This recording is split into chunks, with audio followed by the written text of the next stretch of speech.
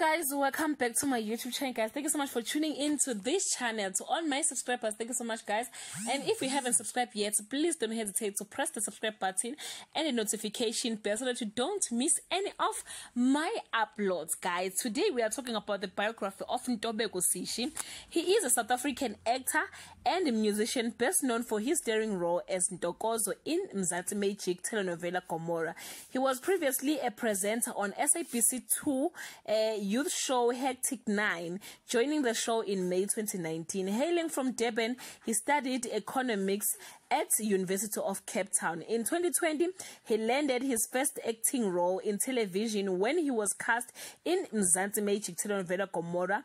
In it, he stars as Ntobeko, the son of Mondli and Gladys, who chooses to seek out the kind of love and appreciation he doesn't get at home in all the wrong places. It was Ntobeko's first professional acting role in television.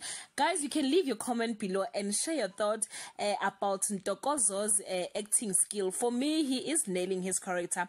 By the way, have a nice day, guys. Bye.